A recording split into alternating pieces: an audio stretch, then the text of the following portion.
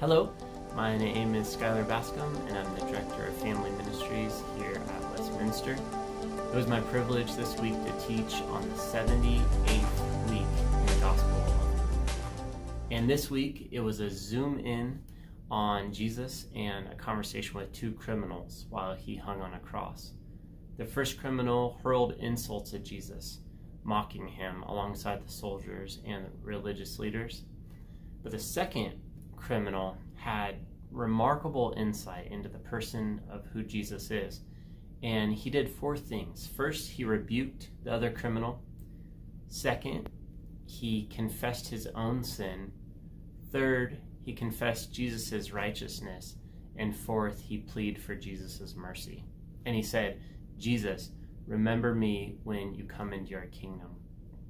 And so during the study, what we looked at is this criminal couldn't have come up with this insightful, eloquent plea towards Jesus without an inciting incident, without something that captured his attention on the cross and really had him change his mind about who Jesus was.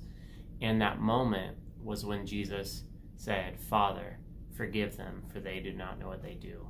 So Jesus' forgiveness had this ripple effect. As he forgave the soldiers, as he forgave the religious leaders, that rippled to this criminal on the cross. And the same is true in our life.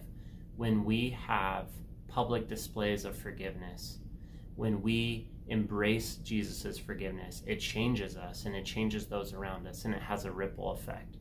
And so this study was really great to see how one moment of Jesus' forgiveness on the cross had a ripple effect to the criminal on the cross.